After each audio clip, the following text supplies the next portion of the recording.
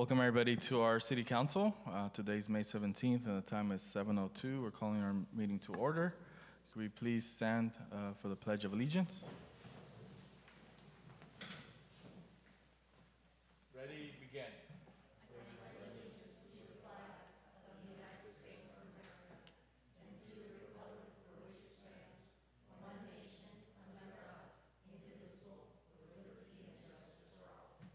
Could we please remain standing for a moment of silence for our first responders and military members?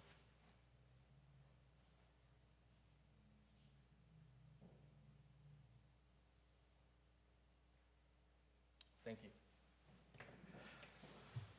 Monica, we get a roll call, please. Roll call. Councilmember Soto. Councilmember Moran. Present. Councilmember King. Present. Mayor Pro Tem Garcia. Mayor Aguilar. Present. For the record, Councilmember Soto and Mayor Pro Tem Garcia are not in attendance, but their absence is it's excused, sorry. Thank you, Monica. For closed session announcements, we actually moved our closed session to after a regular meeting. So we'll be conducting that afterwards. Council, any changes to agenda? I don't see any at this moment. Mayor, go ahead. I'm sorry, in that right, we don't need the litigation closed session items. Okay, thank you. Just real quick, Mayor. Yeah. This is not in regards to the consent agenda, right? No, this is just. Okay, thank you. I think there'll be some items being pulled from the consent calendar for discussion or presentation. Well, once we get there, we could do that. So no changes to agenda. Citizen comments at this time. This section of the agenda allows members of the public to address the City Council on any item not otherwise on the agenda. Members of the public, when recognized by myself, should come forward and identify themselves. Comments are normally limited to 3 minutes. For items which are on the agenda this evening, members of the public will be provided an opportunity to address the City Council as each item is brought up for discussion. Do we have any citizen comments at this time? Anybody on the phone? Okay, we're going to go ahead and move on to our award presentations and proclamations. We have one item tonight, presentation by Jamie Holt, and she's the Chief Communications Officer for San Joaquin Valley Air Pollution Control District, Air Quality Efforts in the San Joaquin Valley. Thank you for coming tonight. Appreciate it. Appreciate the time. Thank you all so much. I also want to introduce next to me here, and I'm going to give her the microphone right at the end of my presentation for just a minute, Councilmember Deborah Lewis from Los Banos. Councilmember Lewis is actually a member of our governing board. She's one of the 5 city representatives, and she has taken it kind of under her authority or responsibility to make sure that we're going out to cities, especially those in Merced County, and tell you about what we're doing and especially about our grant programs and how there might be funding for both things the city can do and then also things that the residents can do. So I'm going to give her the microphone here in just a minute, but I'm going to move forward with my presentation. We really have an unparalleled air quality problem here in the San Joaquin Valley, and it's not that we pollute more than other areas. We actually pollute less than more pristine areas such as the Bay Area or even some places nice as Lake Tahoe. But we are in this bowl, and this bowl tends to trap pollution. Especially during the winter months when we have those stagnant conditions, the pollution gets trapped by the mountains that surround us, really has nowhere to go, and our pollution levels can increase. We also get pollution from a variety of different sources. This is that inversion layer I was talking about. During the winter time, we have a variety of pollution sources. They might be mobile sources such as trucks, cars, locomotives, even that wood-burning stove that you might have in your home, industry, ag, they're all contributing to pollution. During the wintertime especially, it gets trapped under our inversion layer and really has nowhere to go. One of the biggest challenges we have in the valley is also that we're a major transportation corridor. Most of the goods coming through the ports in California actually go through the valley, And heavy-duty trucks are our biggest pollution source in the valley. And there's a lot of work going on right now at the state level and the federal level to make sure that we're seeing the reductions from those heavy-duty trucks that are needed to come into compliance with some really tough federal guidelines. We have seen significant improvement over the last 20, 30 years. It's really a testament to the work being done by industry, residents, agencies, to make sure that we are, for better or worse, one of the most regulated areas of the United States. And we really are seeing those improvements. Some of the things that we really focus on at the Air District, we really want to make sure that we're being innovative. Some of the things that you see us doing in the Valley Air District, it's really the first place that it will be done in the United States. We've got up in Modesto a project at a PepsiCo facility where they manufacture potato chips, where they're looking to basically zero out all of their emissions. So they're not going to have any emissions coming off of that facility. They're going to have electric heavy-duty trucks and chargers and solar panels and just a wide variety of ways that they're cutting edge when it comes to the way they do business. We also work really hard to make sure that we're being innovative in the transportation sector. Mobile sources are the biggest source of emissions in the valley. That's cars and trucks. Those stationary sources for which the local Valley Air District is responsible, those stationary source emissions coming off of factories, coming off of any type of industrial facility you might have, those have been reduced by about 90%. So we're really beginning to shift and look at the transportation sector so we can get those much needed reductions in that sector as well. And then we're doing a lot within communities to really make sure that our residents, and especially some of our historically underserved residents, are getting the tools and resources they need to make those changes so that they can be driving a cleaner vehicle, doing cleaner yard care. And I'm going to talk a little bit more about that in just a minute. So grants for businesses and public agencies. So these are grants that the City of Livingston can take advantage of today. Excuse me.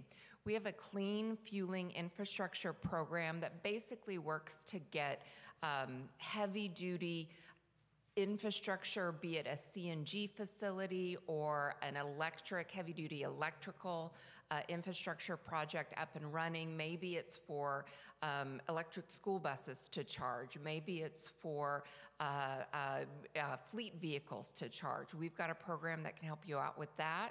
We've got a clean green yard machine program that will help you take the landscape equipment that the city might use for parks or maybe a school district might use and replace that landscaping equipment with electrical. I will tell you, about 7 years ago, we had a lawn care conference, and the technology, we were all kind of like, oh, the electric stuff's getting there. It's okay for maybe your personal lawn, but is it going to be able to do, you know, a high school football field and still be running?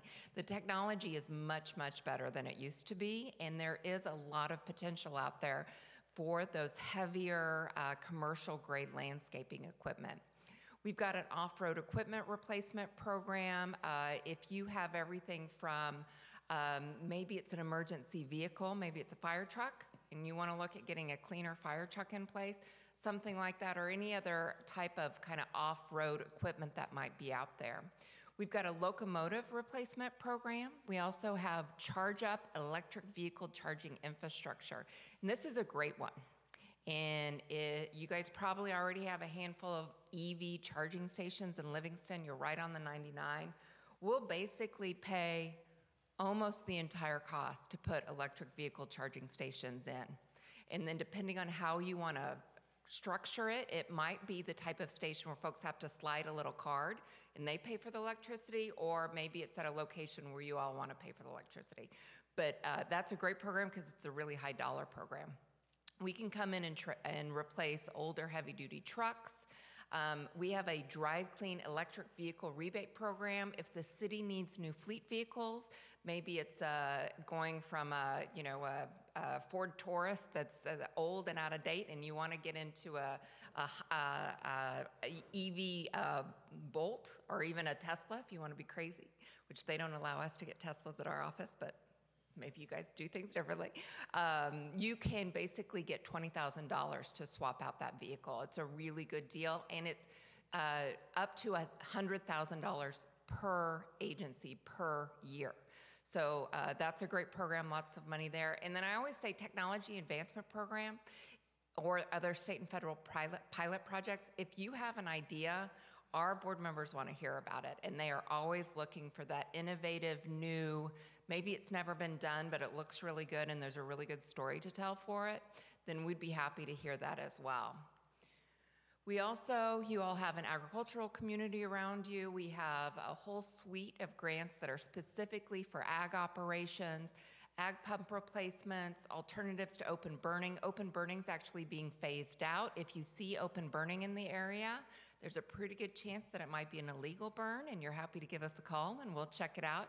It's going to be pretty much totally phased out by January 1st, 2025. And because of that, we have some very significant grant programs to assist the ag community in making that transition. We have an electrified dairy feed mixer program, an ag truck replacement program, a low dust nut harvester replacement program, a tractor replacement program, and a zero emission little ag UTV program. Now, you have a few people in the audience, and you all are residents as well. These are 3 of our most popular programs, and they're really for residents. And if you want more information, you want flyers, you want mailers, you want us to reach out to the community even more, I'm happy to do that. One's called Drive Clean in the San Joaquin. It has 3 arms. The first is a repair component where we come, usually on a Saturday, we do it about every other Saturday, to locations up and down the valley. Cars line up at sometimes as early as 6 a.m., and they will basically get an emissions test, and if it looks like they are gonna have trouble passing smog, we'll give them a $600 voucher for them to go in there, get their car repaired so they can pass smog. And that rotates up and down the valley about every other Saturday. We also have what we call clean car clinics, where we'll come, usually it's to like a little local restaurant, and we'll basically take folks kind of through the same program, but they don't have to go to one of those events. The next program, which is incredibly popular, is a replacement program. If you have a 2006 or older vehicle, we will work with you to give you $9,500 to replace that vehicle with an electric vehicle. If you want to go with a hybrid vehicle, it's a little less, but the goal there is to get some of those older, higher polluting vehicles off the road with something cleaner. The last one, if you just want to go out and buy an electric vehicle, there's lots of rebates out there. We have a $3,000 rebate. The state has, I believe it's a $2,000 rebate, and then you can sometimes pair those with maybe the utility company rebate or other rebates that might be out there. So you can sometimes cut a fairly significant portion of your cost of your car off. The next one, in addition to that Clean Green Yard Machine program, for commercial use, we also have a program for residential use. And if you are going to turn in an older gas-powered lawnmower, we'll give you up to $250 on a new electric one. Be about 50% of the price. That's option 2 is what I tell everyone. If you're gonna go buy electric yard equipment, or you're gonna go buy yard equipment and you're willing to buy electric, we wanna nudge you over the line. You don't have to replace anything. We'll just give you a rebate. We'll give you a flat rebate. You can buy a mower and we might give you $50. You can buy an edger, we'll give you $50. You can buy all those different things and we'll just give you a rebate for making the choice to go electric. Lawn care products tend to be really dirty. Those little engines, those little gas-powered engines that are on those products put out a lot of pollution, so we really want folks to begin to make that switch. And I just saw at Costco over the really nice pieces of equipment out there. Last but not least, we've got our burn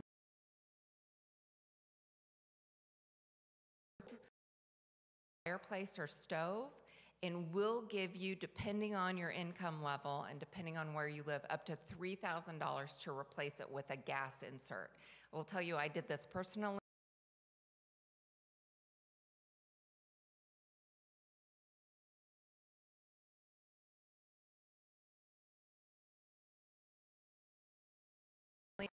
Turn on with a remote, and it's fabulous. So we'll give you up to $3,000 depending on income level for that program.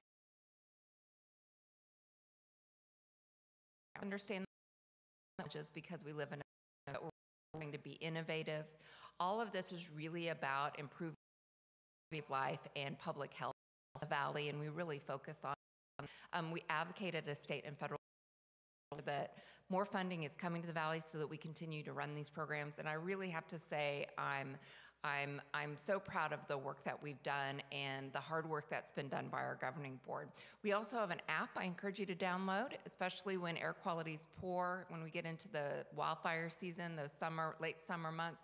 Over the winter, we can tell you what air quality looks like. And feel free to reach out to us on social media or on our website. And with that, I'm going to let Councilmember Lewis just kind of wrap us up, and then I'll take any questions. Thank you, Jamie. First of all, I want to thank the city of Livingston for being one of the cities to elect me to sit on this board and represent Merced County. As she indicated, it's my mission to make sure that the information gets out, especially to Merced County residents, because I think generally we haven't really had enough information coming from the board to this county. There's so much money out there. I mean, lots of money, millions and millions of dollars. I think what our budget this year is like $500 million. I'd like to have, That's yeah, just our grant budget. yeah, I'd like to have some of that for my city just for operations. But nonetheless, with all the money out there, this is the opportunity for people to take advantage of the different programs that are offered. We had a tune-up day in Los Banos where people brought their cars into the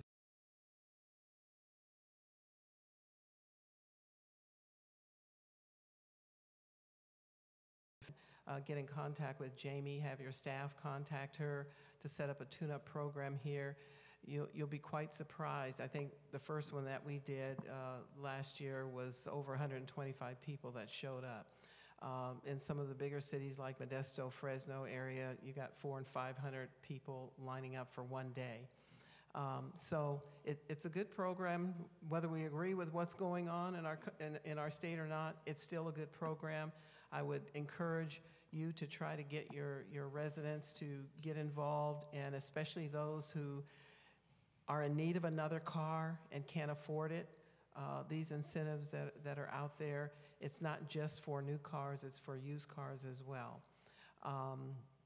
There are also some new grant money that just came down for school districts to replace their buses. I think they're offering them $400,000 per bus, which is about what a bus costs. So it's basically getting a free bus with charging stations. So there's just money out there to help the city, to help your school district, and to help your farming community to be able to reduce the pollution that we have in our valley. So thank you for having us both here today, and I'm going to turn it back over to Jamie. And I'm happy to answer any questions that you all might have. Well, thank you so much for the presentation and the PowerPoint. It looks like there's a lot of great opportunities out there for us to really explore. Councilmember Lewis, welcome to the city of Livingston. So yeah, thank you for the information. And you know, I want to officially invite you and let's make an event. You know, let's bring those services and resources to our community. It'd be great to have an event like that in Livingston. So I know we will shortly be in contact with you to make something happen. So thank you so much for taking the time. Council, do you guys have any other questions or anything else? Yes, well, first of all, thank you both for being here and taking the time to bring this information. I previously had heard about one or two of the programs, and actually just last week I heard about that lawnmower replacement program, and you know, I think there's also some great opportunities, and definitely I think I will be more than willing to participate in future meetings and along with the city manager, especially in regards to, like the mayor was mentioning a couple of the programs, and one of them specifically will be the EV charging stations. As we're growing, I think this is a good opportunity for us to think ahead and start planning for additional or for charging stations here, especially being right off the freeway. And I was wondering, would it be okay if we're able to share that presentation out on social media? And I think it'll be another way to really kind of bring it out and let people know where to go, what are some of the things available, and just great opportunities. And I appreciate it. Thank you very much. Absolutely. Yeah, thank you so much. Last thing I just wanted to say, and I just thought about it, perhaps if you want to put a flag on your webpage to lead people to the website to help them get there and be able to share this information, that might be another helpful way of doing it as well. Yeah, absolutely. It sounds like a good idea. But no, I was nodding to our city manager about some of those programs. I know we have taken advantage of some of the programs, but definitely there's a lot more that we could seek and explore. So thank you, both of you, for coming today. Any other questions at this time? Okay. Just one more, All right, go ahead. real quick. I know that this program I've seen a similar program through another grant, but since you're talking about replacing lawnmowers with electric ones, is there such a thing as replacing the entire lawn? That way we don't have to use the lawnmower anymore at all, and as part of your programs? We right now don't have an artificial turf program, and I have seen those as well, putting in artificial turf. Some of the water agencies have done that type of thing because you don't have to water them. It's definitely something that we can take back and check with our district about, our grants team about, to see if there's funding out there. A lot of our funding comes from the state and federal government with really specific kind of hoops you have to jump through to make them work, but that's definitely something that I'm happy to take back and chat about. That'd be great. Thank you. Well, thank you so much for your time tonight. Appreciate the information. Thank you. Thank you all. I'm going to go ahead and move on to city staff announcements and reports. Vanessa, do we have anybody tonight? Yes, Mayor, council members, good evening. We have a Public Works Department report and a Recreation report. Thank you. So we have Public Works. Tony, going up first. Going in alphabetical order, Public Works first. Perfect. Sounds good.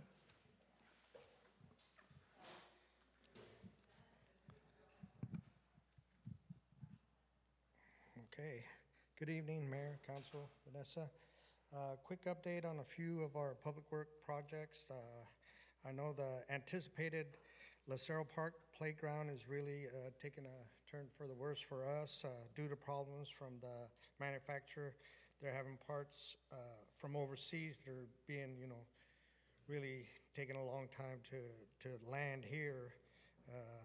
Approximate date right now, we're looking at like July 7th. If anything changes, we'll be notified and we'll let you guys know as well. One of the other CDB sewer projects still underway. They're going and digging out all the water valves, sewer valves, and everything that needs to be raised and put level. And as soon as they're done, hopefully, it's looking like maybe sometime next week. And as soon as they get done with that, they'll start with the striping, the stop bars, 25 mile an hour, and all the other signage that goes with that project. This week, we also had our solar project that has started delivering parts out at our wastewater treatment plant. They have a temporary fence being put up. Like I say, they have been dropping off transformers and other parts. They'll be continuing that this week. Also, Monday, wastewater treatment plant, we had a 12-inch rupture on our sewer line out at the wastewater by our oxidation by our headworks that sends water back to the oxidation ditch. Our staff caught it early Monday, and it's a little bit large for us. This main line is about close to 12 to 15 feet deep. It's a 12-inch main. It also blew a check valve, so Conco West was asked to come out and give us a hand. They are working with our crews, and our contract engineer is aware. Jared, he's also aware of what's going on. He was out today. So we've been working on this project for a couple days. Because of the massive line and the depth of it, we're having to reroute our sewer. So it's being rerouted from the main sewer into the main line sewer into, instead of going to the headworks, it's being rerouted into the oxidation ditch. Conco anticipates maybe by the end of the week, if everything goes good, that will be repaired. So, any questions? Mayor, if I may Yes, go ahead. share that, this is something that happened in our sewer treatment plant on Monday. So I've been working with Tony to take care of this emergency. Obviously, we had to get outside help. So Conco West is providing that outside help and that technical expertise and the equipment as well, because it's pretty large.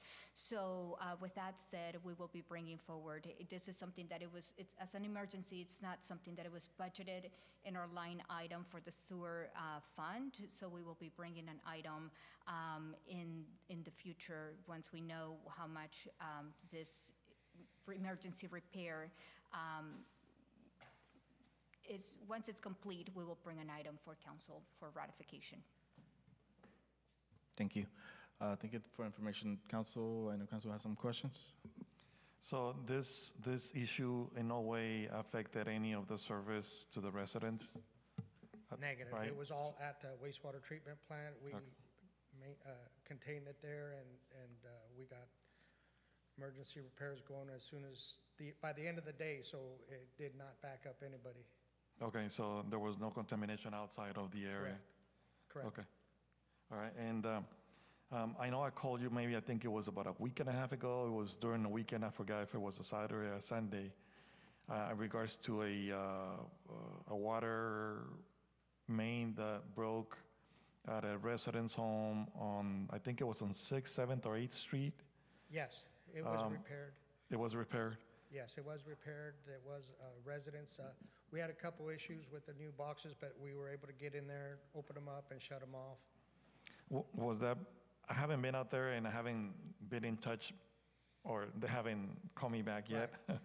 But my understanding was that while they were doing the alley, The meter boxes, what happened is the meter boxes have a special locking nut on there. So we had to go, and we're still in the process of getting some extra locking nuts to be able to take those valves off the lids. And that's one thing that actually took the longer. Our on-call staff came out. He had a problem getting that nut off. He went back to the shop, got it back, got it on, and then I also called the resident after to make sure everything was fine, and he said, yeah. okay, so it's just, it has a cover and Correct. it's bolted, and it was just having a hard time getting the top off, the cover off, to be able to get to the valve. That's what it was? Correct. Okay, all right. Okay, well, thank you, and I normally don't like to call anyone unless it's, No. but We take, that's our job, Yeah. We take care of the community. I mean, we're all on call. We have staff on call, and when they need help, I'm also yeah. available. Well, thank you, I appreciate it. Thank you. Thank you. Just quick questions, couple questions. So I know you mentioned the signing of the streets, the crosswalks. I know they've been working on that, but I know you said there's going to be still work to do. There's still a few areas that we need to target that. Another thing, I really wanted to advocate, and I know this has come up in the past, regarding a crosswalk on Dwight and Walnut. A lot of people, especially during the Sweet Potato Festival, park their cars along Walnut, but there's no crosswalk going into the actual sports complex. There's none corner, there's none, along that housing development. So I know I've brought it before. I know there's a pending project there, sidewalk project. I know that was expressed that it would be done at that time, but I'm really concerned. We could put something right now, and obviously once the sidewalk is completed, fix that. But it's just, I know people park along that way, and then they cross the street, and there's traffic, and just having a crosswalk there where cars could visibly see it better, I think will make a difference, or in regards to safety. So I do want to advocate for that. We could take a look at it and see what we could do. I know, like I said, there'll be a sidewalk project being done there, and probably gonna have to redo it, but I think it's worth checking that out and putting something temporarily just for the safety of the community. And then especially with sports and stuff, people do park across the street and cross, and there's little kids, and so I think it's worth taking a look at that. If you guys could please follow up with that. And I know there'll be, in regards to our landscaping, I think it's coming up, Vanessa, or coming up soon. Yes, Mayor, we are we put out the landscaping RFP. It was due for bids to come out, to be turned into the city May 4th. Unfortunately, we have not received enough bids or bids that conform with the requirements of the city. So we are looking at extending this RFP and getting more bids that we will be able to evaluate and bring forward to council for recommendation. Awesome, thank you. And then I don't know if it was brought up to us or not, but the street sweepers, it was delivered recently, right?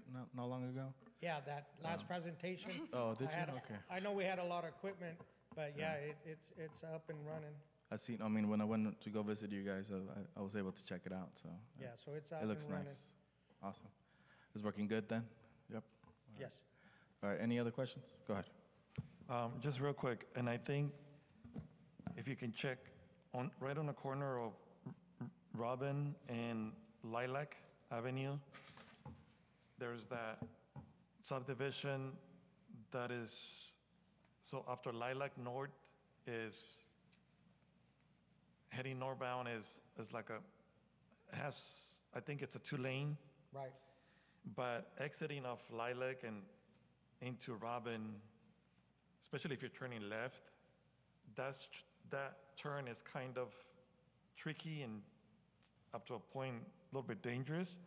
And I know that probably if you get a chance, drive by and see if there's any trees or bushes that you might be able to trim to make it a little bit more safer for people that are turning left.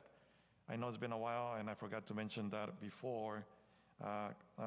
Another resident just, I don't know how long ago, they had a fender bender there, but it's always been kind of like on my radar, and I just remember, but I don't know if there's anything that you would be able to do in regards to any trees or branches, bushes in that area. Yes, we'll look into that. Okay, thank you, appreciate it. Yeah, I got a quick question, Tony. So after hours, do you guys have some kind of phone number where residents, if some kind of water breaks, who do they contact? For us, all our on-call staff goes to the police department. Okay. So every emergency goes to the police department, then depending if it's for our operators or streets, then they'll call the person that's on call for that. All right, thank you. You got it. Thank you so much. Susanna Hernandez. I think somebody's just logging into the phone. But thank Okay. you so much for the information. Appreciate it. That's our consultant. Oh, is it? here. It's good. Okay. Thank you. Thank you. We have recreation.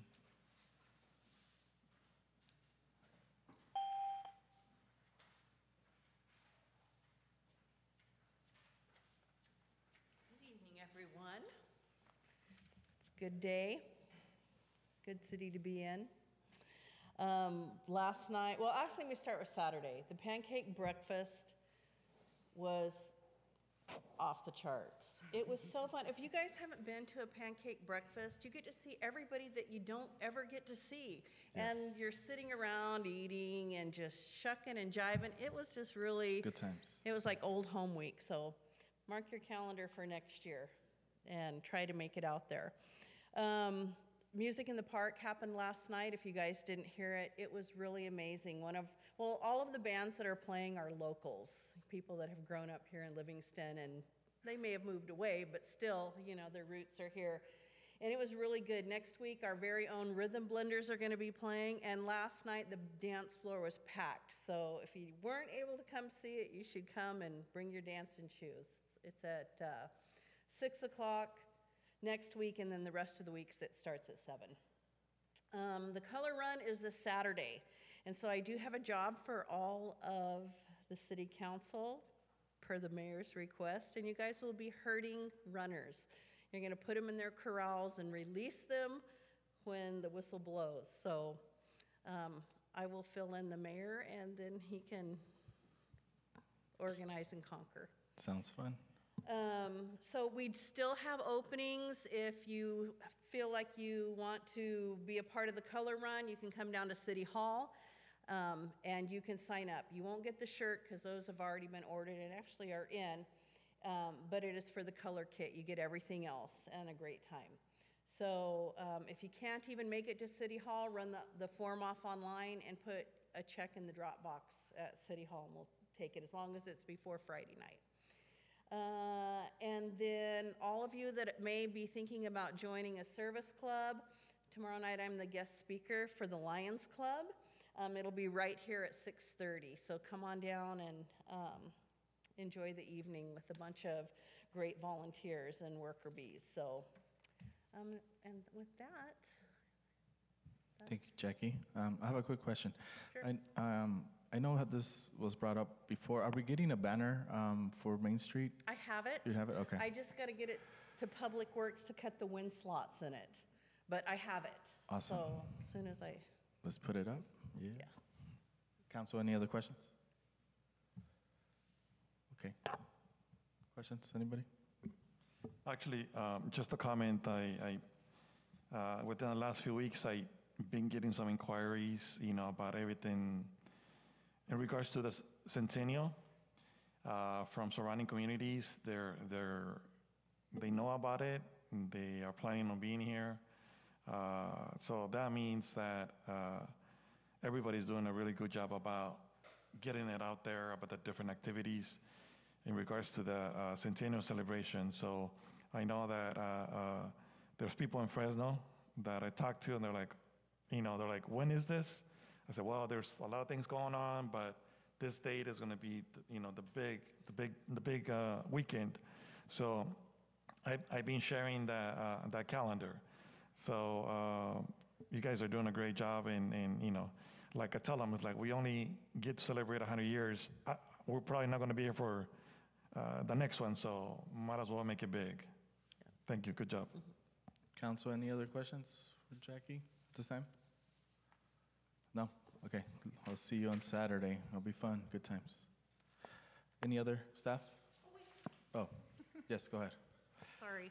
I was so excited about the successes. I forgot to tell you guys, we are short 20 volunteers for the color run. So if any of you out there have nothing to do, I need people to throw color on people, I need you to hose people down. It'll be really fun jobs, but I need 20 of you.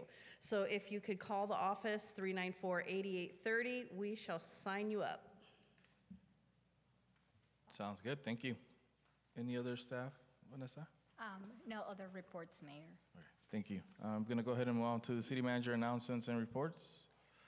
Yes, good evening. Really quick, I just wanted to share that city staff has been coordinating with the consultant for our general plan and into resuming the general plan process as it was identified in our strategic goal session back in February. So what we're thinking is that we will be putting together a workshop. It's going to be a general plan update 101 workshop for our city council. We're hopeful that the planning commissioners will also be able to attend and the public. So that will be coming up in the next couple of weeks, if not in the next month or so. On the same token, I just also wanted to give a quick update on, back in April, the council also approved the reinstitution of the delinquency process for our water, for our utility accounts. And along with that, we were tasked, our city staff was tasked to look at other venues in which we can provide some relief to our utility customers. So our finance team was able to secure from the State Water Resources Control Board $24,000 to provide relief to the sewer accounts for the outstanding or the delinquent accounts that we had up until the time in which we submitted this application. So according to the state guidelines, we have 60 days to provide allocation of this fund. So we will be working on setting an allocation that it's equitable among all of the residents and the accounts that were submitted for this program. I can share with you that at the time of this application, 69 of our residential accounts will be provided some sort of relief for their delinquent or the outstanding invoices on the sewer side. So that was very, very great news that we received. We are also continuing to look into other programs to provide further relief to those customers with serious delinquent accounts, and we will be providing an update to council once we receive more guidance from the state. Sounds good. That's good news. Council, questions? Vanessa, that's great to hear. Is that for residents to participate, is that automatically done by the city, or do they still have to apply and qualify and all that, or is that automatic? At the time when we submitted this application, which was back in April, we had to provide supporting documentation. So it is going to be, the relief is going to be allocated with the residential account numbers that we provided to the state. So, and they will be tracking on that, that it matches what we submitted on the application as well. So there's no need for our residents to provide any kind of request to be applied. We will be doing that on our side. And they will be getting a notice because it's part of the State Water Resources requirements that we provide notice to our customers, and we have a 60-day window to do that. So we'll be working on that. And kudos to my finance team that they're working on this and pushing very hard to get it completed by the timeline. Any other questions for Vanessa? Council? Okay, we're gonna go ahead and move on to city council member announcements and reports.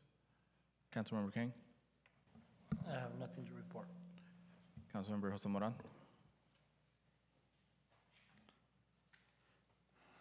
Yes, this last month has been quite busy.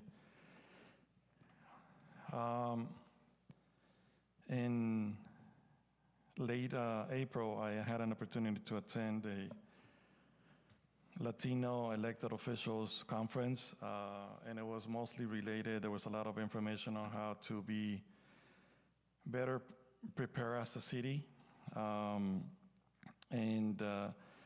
You know, before the pandemic, we never really had, many cities were not even thinking about, you know, what to do in certain situations because we never thought about a pandemic. Other municipalities have thought about, you know, how to evacuate, especially if they're near the water or near where there's a high fire risk and stuff like that. But there's a lot of great resources out there that for cities like us and to be better prepared. And so there was definitely a lot to be learned that was shared by other elected officials of what has worked and what has not worked. Also, on the 7th, actually, we were able to participate in the band review for the city of Livingston. It was the first time probably in over 25 or 30 years since we had a band review. And along with that, the city, Public Works, PD, everyone, recreation, every department, I believe, was involved and somehow assisting, supporting that event, and everything went very well. Everything, well, for the most part, went very smooth, considering it was the first time that this has been done again. We had a lot of visitors from out of town, which is great. They were able to come to Livingston, and so thank you to everyone that was involved in one way or another to make this happen. I also I was invited to do a presentation in regards to how cities work and how elected officials are able to participate and partake in getting things done in their respective communities. And this was for a parent leader training institute for Merced County residents. Also, as Jackie already reported, I'm also the liaison to the Recreation Commission, and I attended the meeting on the 28th of April. April 30th. Oh, okay, so that weekend from Saturday, April 30th, and May 1st on Sunday, I was around the county recruiting vendors for our sweet potato festival. So there were some that I liked, and I, gave the recreations department information. Some that, they were either coming from too far and stuff like that, but we still provided information on our events that we have here, and hopefully they will have an opportunity to participate and also learn more about Livingston and all the great things that we have here. So, Jackie, I'm sure you will be getting, if not yet, some new vendors from outside the area. And on May 4th, I had the opportunity to participate and attend the Police Officer and Dispatch Officer of the Year Award in Merced. It was great. It was great to be able to see and hear from the officers and the awardees themselves some of their experiences and the reason that they were selected as Officers of the Year, and it was just great to see everyone there. So, and I really enjoyed the dinner and the company of members from the police department and a lot of other officials from other cities were there too. So, and on May 5th, Thursday, there was a Cinco de Mayo celebration at the high school. And that is something that has been taking place every year. And I don't know if you've been to the old gym at the high school. Both sides of the bleachers were full. I mean, to the point to where it's a good thing that we did not have no fire department there, because otherwise they would probably shut it down, because there was people at the entrances and just there was no more space. So it was pretty full. And it was great to see a lot of members from the community being present and participating at that event. And yesterday was great to be there at the Music at Memorial. And it looks like it's going to be a great summer on Mondays and a Tuesday, especially after, I think it's at the end of the month that is going to take place on Tuesday. So. But other than that, it's going to take place on every Monday. So everyone out there, make sure you save those dates and put it on your calendar. Music Memorial every Monday. And that's it. Thank you very much. Thank you. Councilwoman Maria Soto?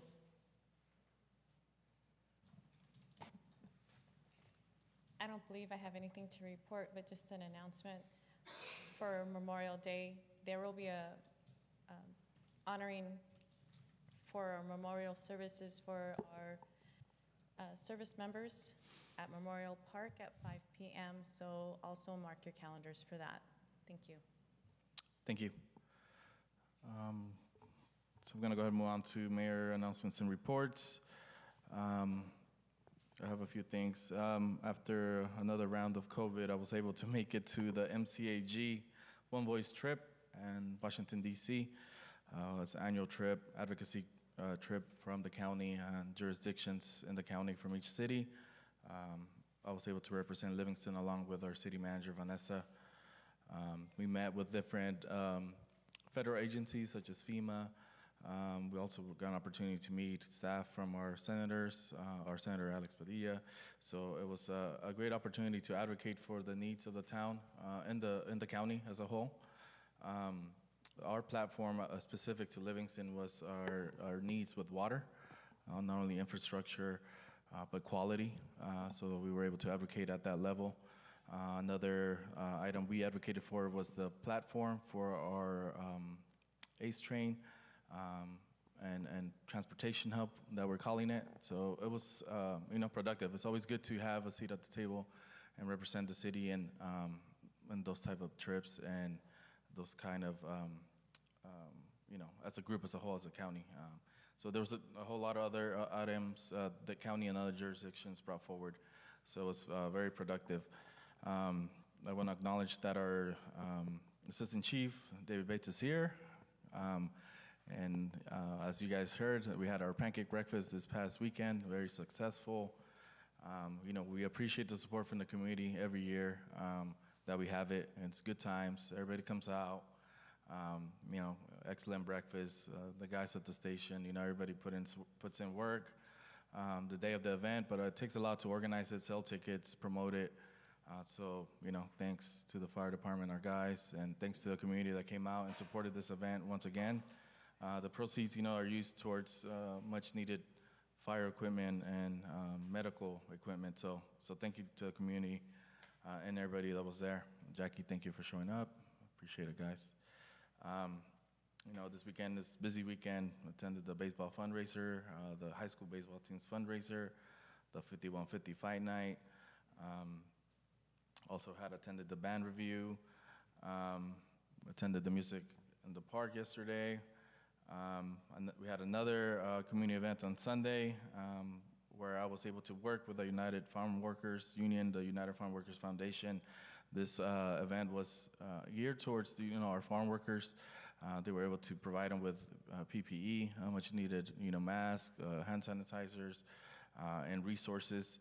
And we were able to feed, a lot of people. We provided 600 free tacos to the community.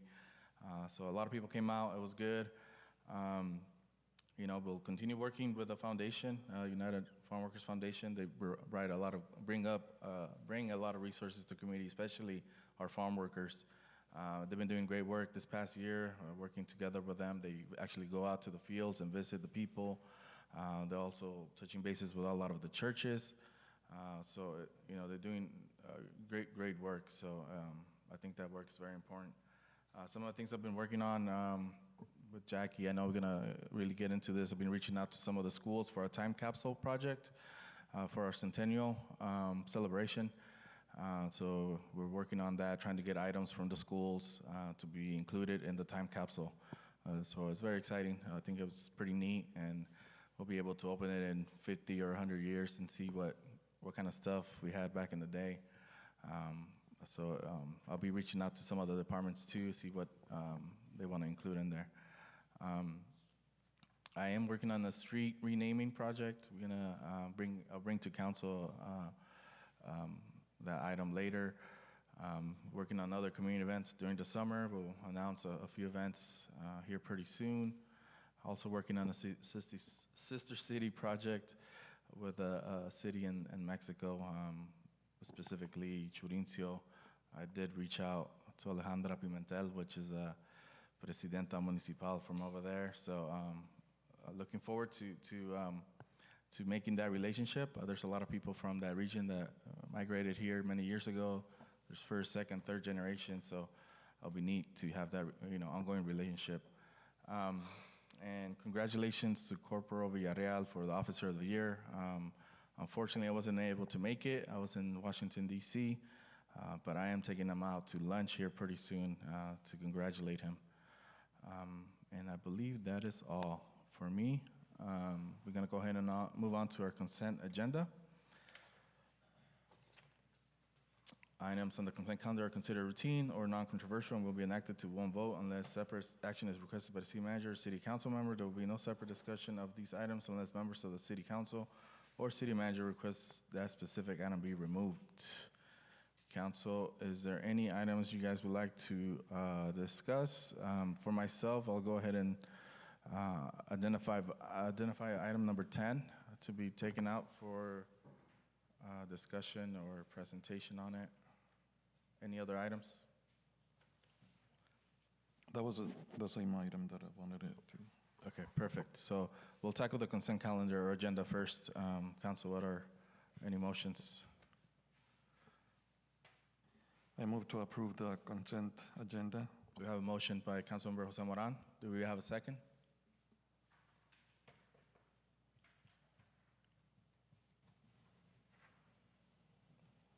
We don't have any motion to a second? I second it. Okay, we have a second by Councilmember King. Monica?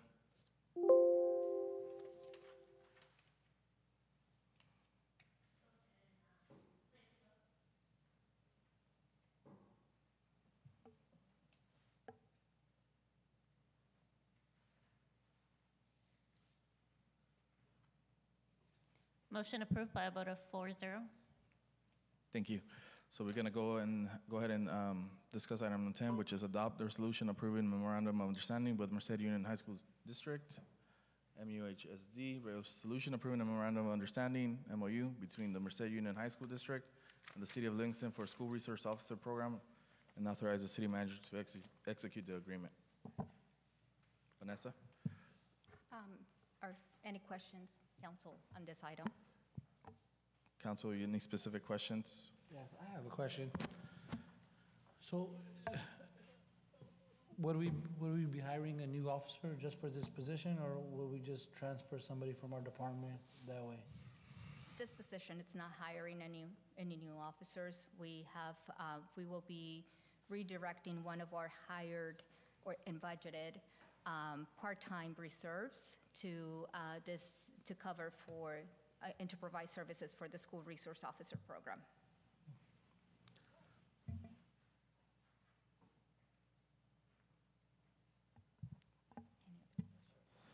Yes, so my question was around, so this contract or this MOU is for 4 years. In the past, has it been 4 years or 2 or 3? This MOU is for 5 years. So if you look at it, it's 22, 23, 23, 24, 24, 25, 25, 26. 4 years. In the past, I believe what happened with the school is that they were trying to get a school resource officer as soon as this fiscal year. However, when we first went on in this round of negotiation and when the MOU was first presented, it became a budget constraint it was draining our budget, so we had to go back to the negotiating table. Thankfully, our interim chief, Hale, was able to procure better terms in this MOU, so we are going through the 2026 school year. Okay, and so the other thing is the fiscal impact, and right now it's based on the amount of $104,097.49. Considering that this is for 4 years, if that impact changes for us, can we go back and let them know that that we need to reconsider or look at negotiations? If, because right now, this is considering a part-time reserves officer. That person might leave, and then we have to put in a, not a reserve, and then some of the actual costs might change for us. What can we, what's, So the agreement is drafted, to my understanding, the agreement is drafted, so we have the flexibility, and we have the flexibility to continue the, like redirecting part-time officers to this position. So at any event, if we are, if the part-time officer gets a new job, or moves out of town, it is up to the city to redirect somebody else. And at that point, we will be looking at redirecting another part-time reserve position, that it will not become a drain to the city general fund. And so, and we could also stay within that $104,000 commitment from the school. So the goal is for us not to provide the services, to work in partnership with the school, but at the same time be able to be self-sufficient with this program. okay, and the 4-year option, was that our preference, their preference that you know of? That was their draft at the beginning. So we're honoring their draft, knowing that we have already changed quite a few terms on this agreement with them. Okay, that's all I have for now. Any other question, council, at this time? No. At this, I think if I heard correctly, the concern is that not only if the officer leaves or needs to be replaced or send somebody in there, but obviously the costs or the wages, the cost of having an officer there increase over time, and I think that's what the question said. If obviously the cost to have an officer is more, in 2 years, 3 years, 4 years, and it's going to cost more to have somebody there, do we have the opportunity to negotiate higher contract, or is just that's where it's at? Absolutely. And I will say before, I believe Chief Hill has joined us on the phone, but I will say that, along with the cost and the reason why it was negotiated, or Chief Hill negotiated this contract to be flexible enough for our city to provide a reserve part-time officer to the school, is it's to minimize that burden of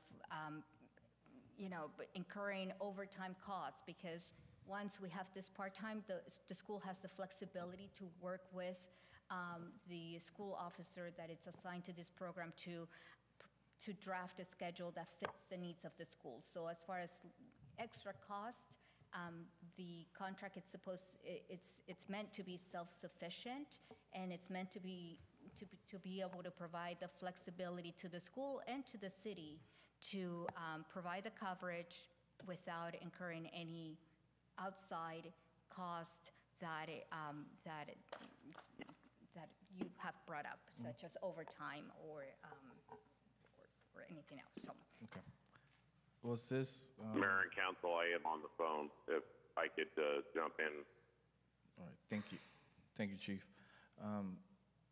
You mentioned something. There was a prior agreement or something that was discussed with the previous police chiefs, that's correct? So we were able to go back and renegotiate, is that correct? That is correct. The terms that were first presented, it was presented with the city committing a full-time officer, which really created somewhat of a disadvantage to our budget. Our full-time officer, you're looking at somebody at the highest step of the salary scale with full benefits and pension and insurance and all this extra costs for an officer. We were looking at about $150,000, and this MOU, the MOU is committing $104,000. So that's when we were in the negotiating rounds with the Merced Union High School District.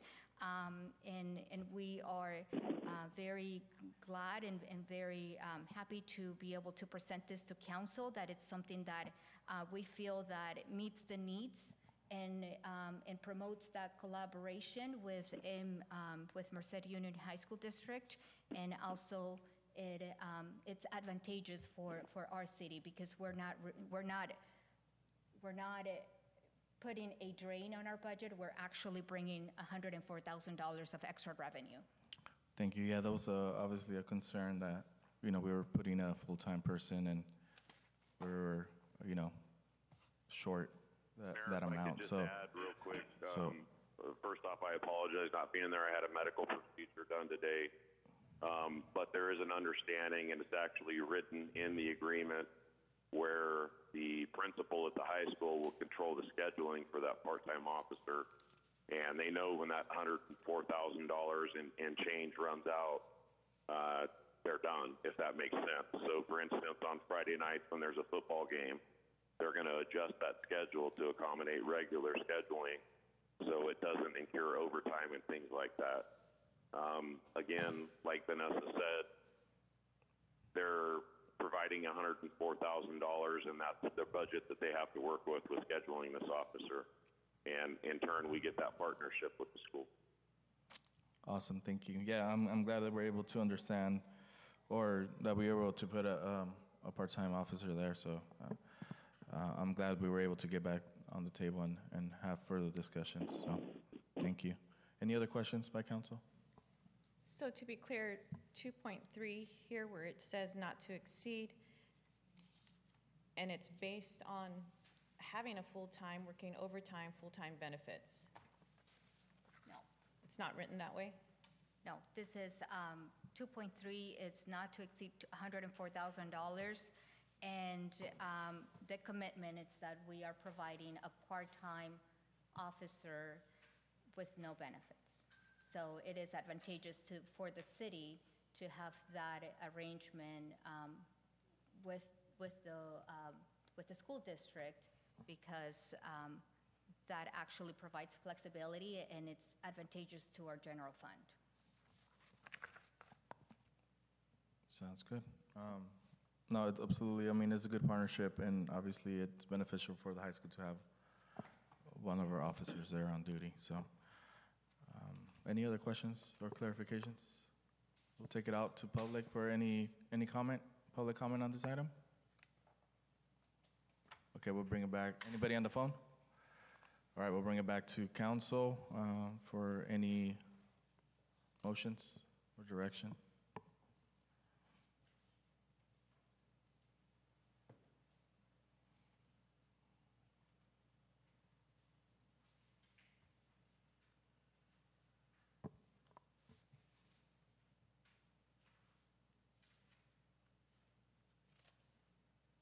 Any motions? Yes, I'll make the motion. Okay, we have a motion by Councilmember King. Do we have a second? I'll go ahead and second it myself. Monica?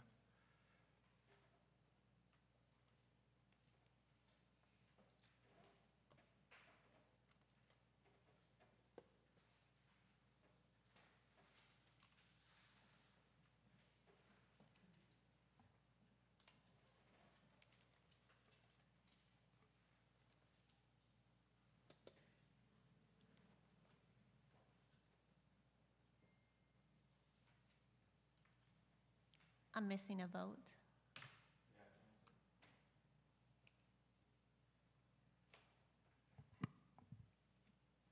Do you have any other questions? Oh, okay.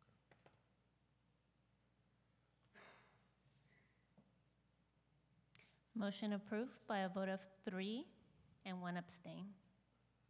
Thank you. We're going to go ahead and move on to discussion and potential action items. We have we have our Park, Recs, and Arts Commission vacancies we'll be talking about tonight. We have 3 items associated to that. We have item number 11, conduct interviews with applicants for the Parks, Recs, and Arts Commission vacancies. We have item number 12, council discussion of applicant pool, credential and qualifications, and item number 13, which is appoint the 4 volunteer regular commissioners and 1 volunteer alternate commissioner for a 4-year appointment to the Parks, Recs, and Arts Commission. We did conduct some interviews last week of applicants for our Recreation Commission. I know there's an applicant here tonight that wasn't able to attend last week. So we'll give you an opportunity to, if council wants to ask questions or at this time, since we do have the item on the agenda to conduct interviews of applicants.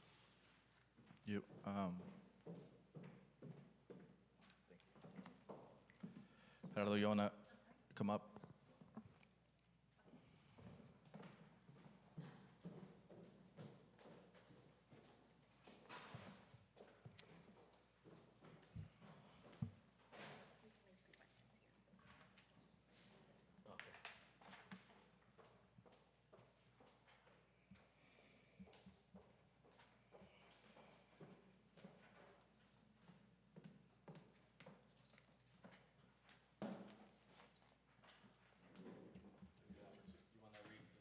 Quick. Question. Says, please introduce yourself. I'm Gerardo Aguilar. So I just wanted to give you a heads up, so if you want to read them quick. But I'm going to do a quick introduction like I did last week. So as you know, you're applying for a non-paid volunteer position with the Recreation Commission. The position is to collaborate with the commission, professional and courteous manner, attend the meetings, which is they're held on the 4th Thursday of every month at 6 p.m. They have a lot of events, so attend or partake in some of the commission-sponsored events. Which part of the responsibilities is to make recommendations to the City Council and regarding the Recreation Department, and assist Park and Recs programming ideas, fundraising, and policy development. If selected, you will serve a 4-year term, making your appointment effective through January 30th of 2026. Are you willing to take this commitment? Yes, sir. Okay, so then we're going to continue on with the interview. So the first question, please introduce yourself and tell us why you would be why do you want to be part of the commission? My name is Gerardo Aguilar. I'm a union carpenter, and I've been coaching youth football for, I believe, 3 to 4 years, and I also coach baseball. And I'm currently involved with the ATV park, and then it's for the children, so they could have something else besides ball sports. And I wasn't born here. I didn't grow up here, but I moved here, and all my relatives and all my family lives here as well. So I have deep roots in this community. Thank you, sir. We'll go to question number 2. Describe the strengths or experiences you possess that will help advance the commission's goals and mission. Well, having 3 kids and having them go through sports, teaching them, the value of being a good sportsman, having good character, having good ideas and sharing the good ideas with other kids, and helping the youth, get better at certain sports, and what can I say? And just helping in general the youth to do other things that normally they wouldn't get a chance to do. Thank you. We're going to go ahead and move on to question number 3. Please share some of the ways you will provide support to the commission. Well, I'll be providing my time and having good ideas, and then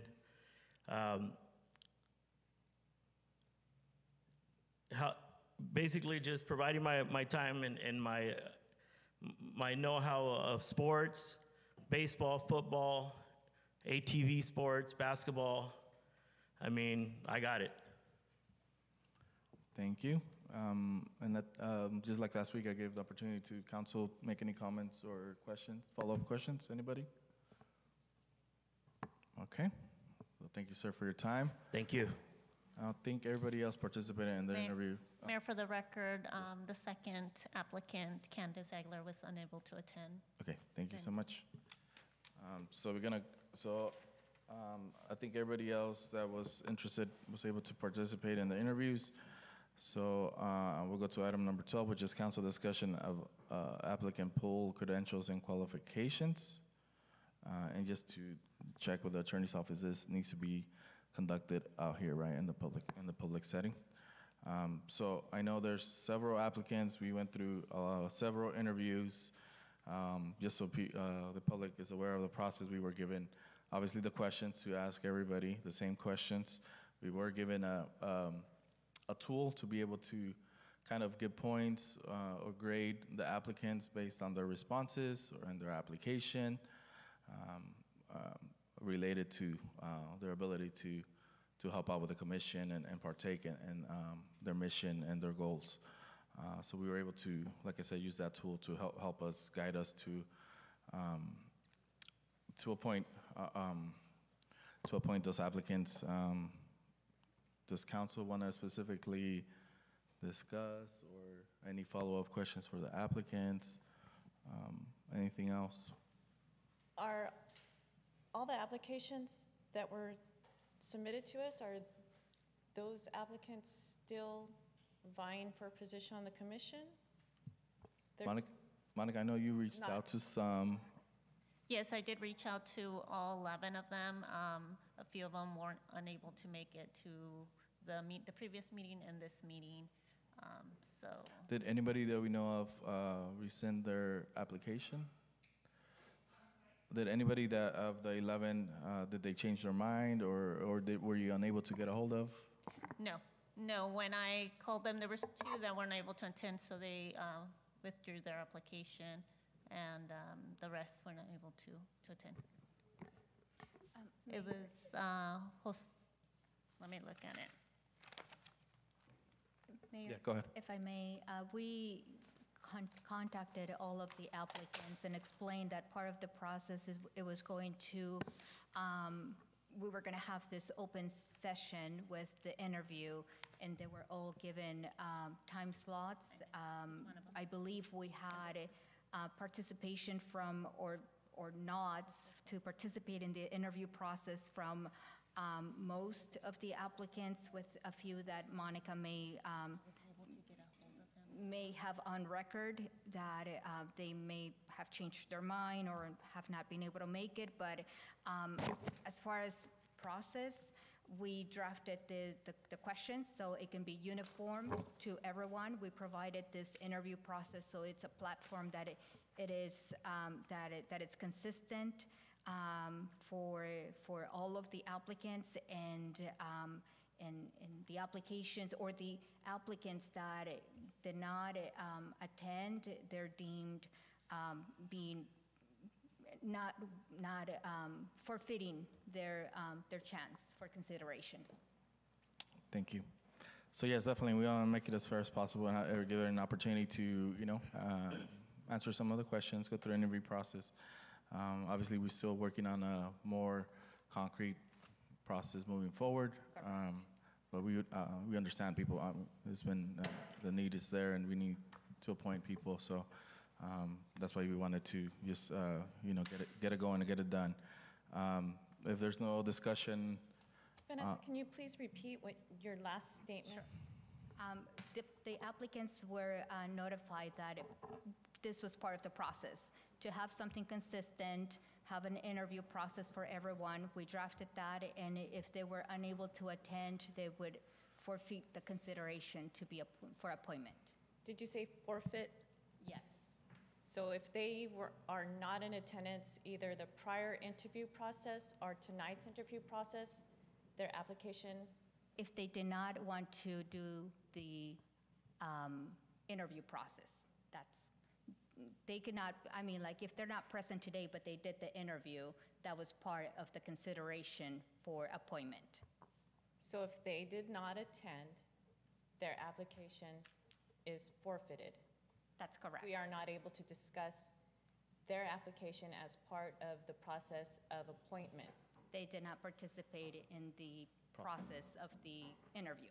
How many of the applicants were notified and actually told you that they would be here, that did get the notice to the invite to come to council? All of them were notified. All of them were notified. I was not able to get a hold of Jaime, what's his name? Tafoya. No, sorry, it's Jose? James Mejia. I called him several times, and I left him a message giving him an opportunity to attend the previous meeting and this meeting, and everyone else was informed and given both opportunities from the last meeting and this meeting. Perfect. Okay, I this have a time. question for legal. Okay, go ahead. Let's say if somebody didn't show up, can we still nominate them? You don't have a formal process right now, so you could appoint, yes, Okay. theoretically you could. Thank you. We're gonna go ahead and bring it up to the public comment. Anybody wanna say any words, or even the applicants wanna say anything else? No? Okay, we'll bring it back to council. If there's no further discussion, we're gonna go ahead and move on to item number 13, which is appoint the 4 volunteer regular commissioners and 1 alternate commissioner.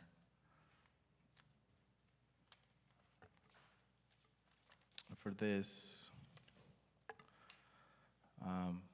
we know obviously we know who participated in the interviews, who came in and were able to, council was able to ask some questions. I think all of us reviewed the applications. So I don't know if we want to make a motion one at a time, or tackle the alternate first. Yeah. So before, I just wanted to mention a couple of things. One, based on, if I remember correctly, based on one of our previous meetings when this was discussed on the procedure, it was, if I'm correct, if I remember correctly, it was this council's recommendation and direction to be able to come up with a system that would be equitable for anyone that was applying. And part of those recommendations and that process was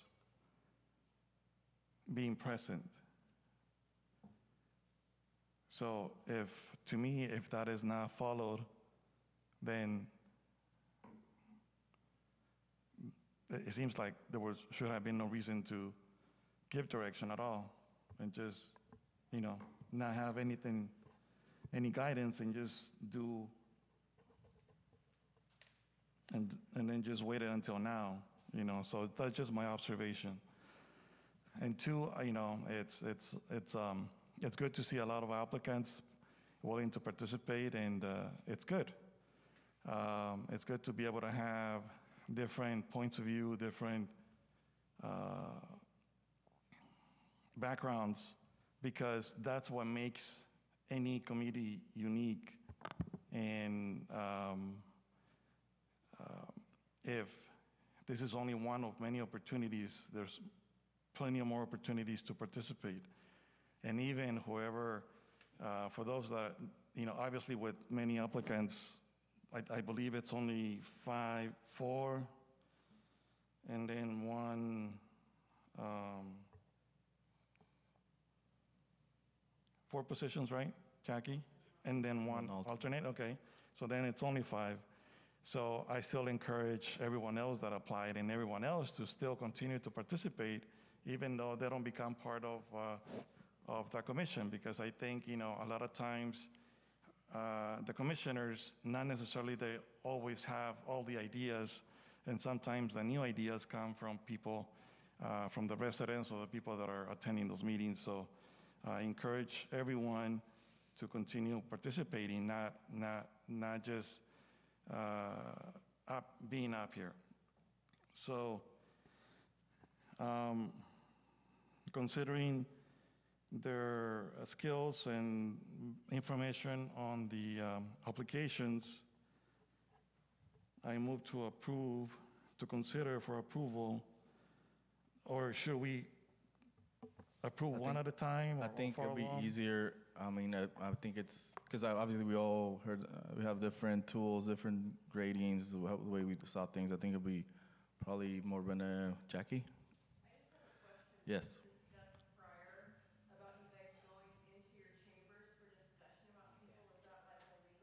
No, we can't. Yeah, we can't go in. We can't go. We can't go back there. Has to be done in a public setting. Is that correct? Legal? Yeah. So we can't do that. But we've got an opportunity to use our tool, and I think it'd be probably better just for some point or one by one. I would say probably be better that way. At least I would see it. I know it's it's difficult. I think just going back to your comment, Councilmember Moran. To my understanding, same thing. I think it's important that whoever's interested go through a process, which include an interview. I know sometimes it's hard, there's short notices, people have different things going on, and scheduling and life and everything else. But I think it was part of the process, so we have to respect that. Whoever was able to make it participate and come to the interview in one of these two opportunities. So I really believe that's part of the process, and we should respect that. But yeah, I think it should be one at a time, and I'll get it started. I think I'll make a motion to appoint Christine Fernandez as for one of the regular commissioners. I'll second that. So we have a motion by myself and a second by Councilmember Jose Moran. Councilmember Soto? Yes. Councilmember Moran? Yes. Councilmember King? Yes. Mayor Aguilar? Yes. Motion approved by a vote of 4-0.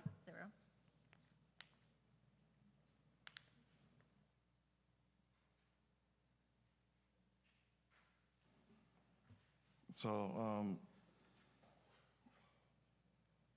for the second position, or for another position, I move to approve Suki, and I'm sorry, the last name. Joel. Joel, yes, for a, For the one, the permanent position. yes, I mean the regular position.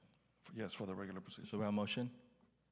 I'll second. We have a second by Councilmember Maria Soto. Councilmember Soto? Yes. Councilmember Moran? Yes. Councilmember King? Yes. Mayor Aguilar? Yes. Motion approved by a vote of 4-0. Maria want to make something? Go ahead. Or Yeah, I would like to make a motion go ahead. for Gerardo Aguilar for the 4-year term. So we have a motion by Councilmember King for Gerardo Aguilar, you said? Yes. I'll second that. We have a second by Councilwoman Maria Soto. Councilmember Soto? Yes. Councilmember Moran? Abstain. Councilmember King? Yes. Mayor Pro Tem Garcia?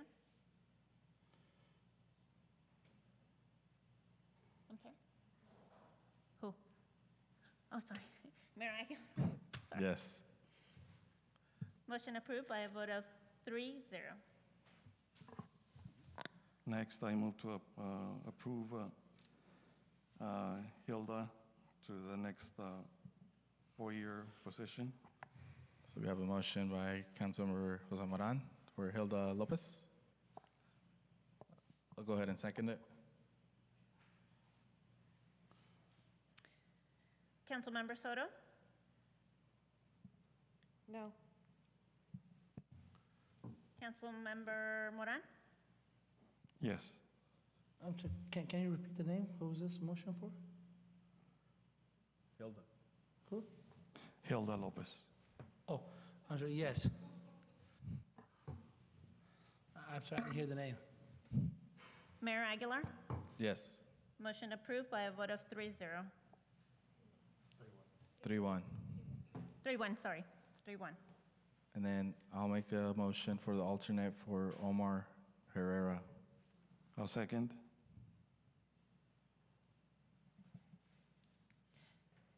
Councilmember Soto?